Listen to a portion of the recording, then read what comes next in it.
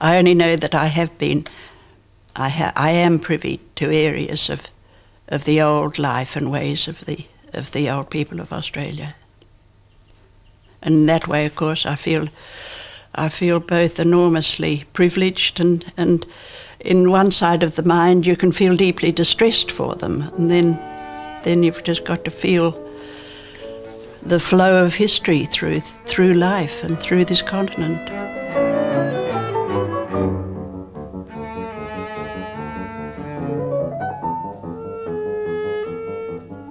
I can remember that being younger than my brother Reg and Mary, they were scampering around and they went up a tree in the garden, and I somehow got myself up into a branch of the tree. Then they hopped down and went somewhere else.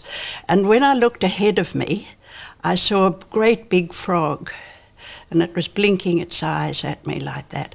And I was absolutely terrified, but it was my first moment of intense seeing, because I can remember when I eventually howled my way down from the fork of the tree, was drawing the frog. And I would have been about 2, I suppose, at the time. So I can remember that I started, that the feeling that I had between me and the frog, and then a sort of a feeling, well, perhaps it's frightened of me too, you know. It was a sort of empathetic feeling between us. And that strong seeing that you experienced, just as it were, ran down your arm and made you want to draw. It did, yes. Does that still happen? Oh, yes, it does. The eye and the hand often move quite automatically. What other things were you drawing as a child? Well, of course, at school it was the conventional banana and orange on a plate in pastels and things like that.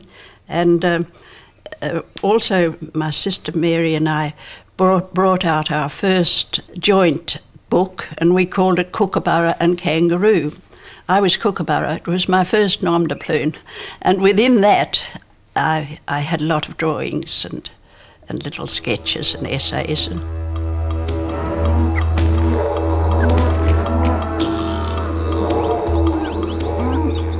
Your family owned huge properties right across the Kimberley region.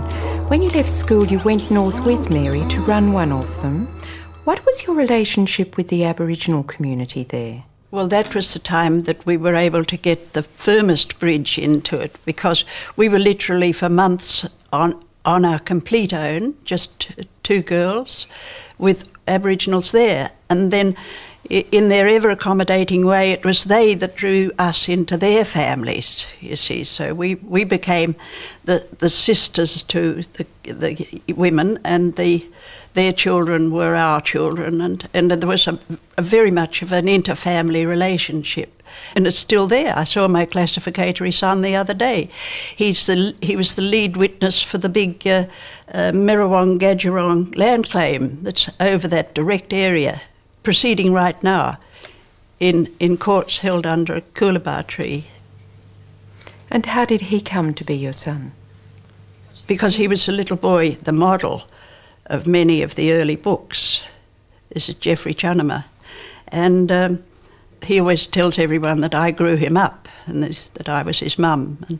And when we meet, as we did only the other day, he just puts his arms out and says, "Mum," you know. You left Ivanhoe to go with Mary to London, and it wasn't long after you returned from that trip that you married a Sydney journalist. What effect did that have on your life? It was a wonderful eye-opener to expand contracted social knowledge that I had. Being in that world, I also came to Sydney at the time, must have been the last of the Bohemian Sydney, you see, and Frank Clancy was in the midst of it, you know, midst of it. And how long did the marriage last? About 5 years. Mm. And then you took your 2 children and went back and I came to the country. west. I came west and north. That's when I had my studio on the banks of the river. That's when I did big paintings like the one behind me there. Very big paintings. They were all done about 1947.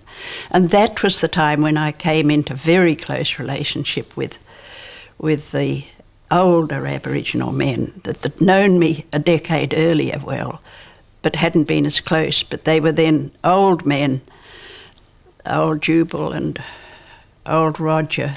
They were living in the bush camp, and I had my studio on the bank of the Ord, and a lot of links went on there, very serious links.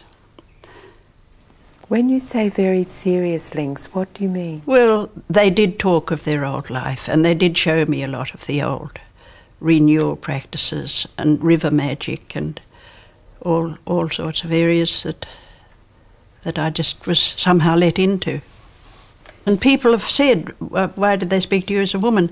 And I don't know quite how to answer that, but they knew that I felt very compassionate for them because the old life was completely over and they were at the end of their tether. But that was a very, very important and crucial time for my relationship with the Aboriginals.